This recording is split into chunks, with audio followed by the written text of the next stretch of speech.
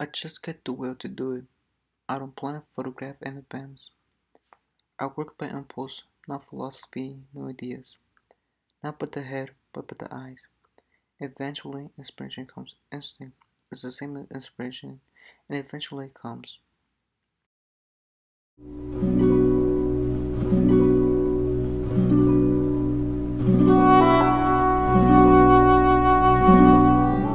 Manuel Alvarez Bravo, or better known as Don Manuel, was a Mexican photographer, born on February 4, 1902 in Mexico City. He left school at age 12 after his father passed away and took a job as an office boy and then as a clerk in government offices in order to help his family during financial difficult times. For 16 years, he worked as an accountant in the civil service where the revolution was taking place. However, because of the love of art his father and grandfather had, he started going to evening classes in painting, literature, and music.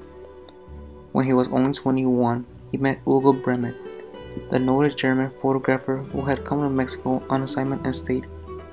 Bremet taught Mr. Alvarez Bravo advanced European photographic techniques, influencing him to purchase his first ever camera.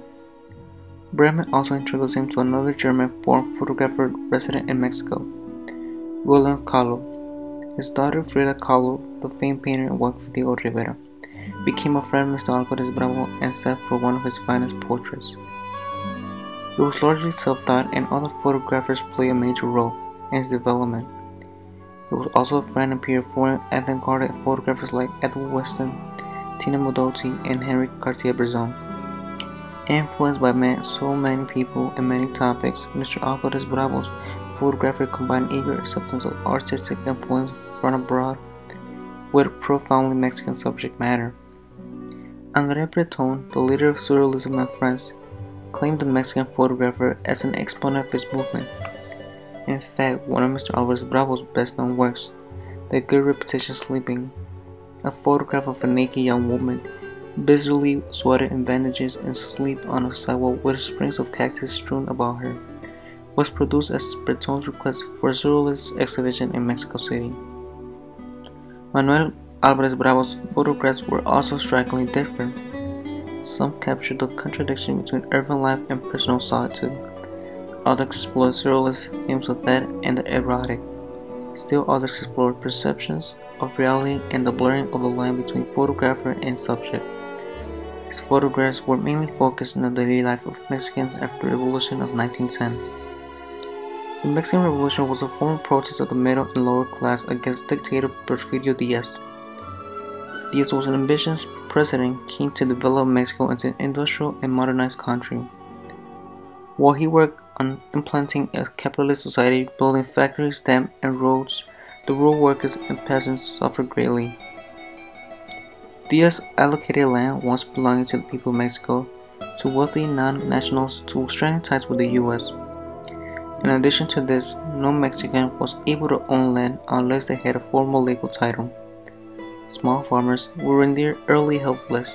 There was no other option but an uprising. The new government's aim was to establish a new era for Mexico and its new empowered people, and one of the ways it planned to do it was through art. After the Mexican Revolution, Alvarez Bravo's career emerged during a creative renaissance that was a reaction to the resulting shift in the political environment. Alongside the major uprising against then Mexican President Porfirio Diaz, brought forth by political revolutionaries such as Emiliano Zapata and Pancho Villa. Significant artists including Diego Rivera also came to prominence. Alvarez Bravo's work, which evolved during this period, addressed what curators Laura González Bravo and Gerardo Mosquera identified as the country's gradual abandonment of rural life and traditional customs, the rise of a post-revolutionary culture with international influences, and the exposure of a modern culture related to the urban maelstrom. The post-revolution encountered a movement through Mexican muralism that tried to unify the country, headed by Los Tres Grandes, or by the Big Three, Diego Rivera, David Alfaro, and Jose Clemente Orozco. During this period, public buildings across the country were decorated with murals using a variety of artistic techniques including Ecausticas was fresco painting and a quantity of mosaic art, coinciding initially with similar propaganda campaigns in the Soviet Union. It was and remains one of the few nationwide political movements to occur in the West, inspiring others like the Chicano Moral Movement. It was through this movement that Manuel Alvarez Bravo and Diego Rivera began their friendship. Manuel Alvarez Bravo portrayed many different styles through his photographs, but one of his most notable photographs that has a great amount of recognition was a photograph in 1932 during a sugar strike in Tehuantepec, Mexico. In 1932, Alvarez Bravo worked briefly as a cameraman for Soviet filmmaker Sergei Eisenstein on his production Que Viva Mexico. During the day of filming, he heard loud noises that sounded like fireworks to him. But when he arrived at the scene, he realized the noises were gunshots through a demonstration at the station by striking sugar mill workers. With only 2 frames left in his camera, he snapped an image of one of the workers lying dead on the ground, which became known worldwide as the striking worker assassinated. As we get deeply in the photograph, the first thing we see is the clear focal point, which in the image is the dead worker. The dead worker shows that the new government policy of freedom and democracy was an open criticism from the working class. We can see blood on his mouth, hair, clothes, and on the ground. We can also see his eyes open as if he was still alive or if he had just been shot. In this photograph, the use of black and white as the main colors just takes how gruesome the image is.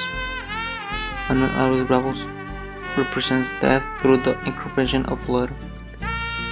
For others, we can see strength since his eyes are still open as a sign of him trying to stay alive, and for his hand trying to do a fist with it. The work itself represents bravery as he stood up for what he wanted and went down the only way they could stop him. A flag is in the background, which for many one of the dead workers' bent arm echoes the flag's triangular shape. The use of elements in the principal design gives the image more of the dark side of light. It was probably on purpose that Manuel Alvarez used dark tones just to represent a scary scene or to represent death. The lack of colors just makes it less attractive to some, but for others it just represents the time and period the photograph was taken. Overall, the photograph is what Manuel Alvarez was somewhat about. Explores surrealist themes of death and the erotic. As an inspiring part-time photographer, I love black and white photographs because it gives me a vibe that I'm living in the past. I chose this art because it's more of the realism of life, which is what we live through every day. I'm not attracted to much of the colors in art, even though it gives it more complexity and more meaning. After reading about Manuel Alvarez Bravo, I love his artwork because it's all photographs which falls into realism. For my artwork, I try to imitate the original photograph of the assassinated worker as much as I could. I play the role of assassinated worker but with my twist of a young student shot dead in a violent scene. While one of my friends took the photograph. I live in a city where violence is a main topic. I thought that since Manuel Alvarez Bravo tried to photograph Mexico's daily life, I wanted to showcase the life in Chicago. Both photographs represent one of Manuel Alvarez Bravo's themes in photographing: death. Manuel Alvarez Bravo worked his way from being another Mexican photographer in the 1930s to becoming one of the most influential photographers in the world today. His unique way of approaching a photograph and making it happen makes him who he is today in the world of Mexican photography. Perhaps the most saucy and memorable interpretation of Mr. Alvarez Bravo's work came in a poem that Octavio Paz, the Mexican Nobel laureate, dedicated to the photographer. It reads in part, the eye thinks, the thought sees, the sight touches, the words burn.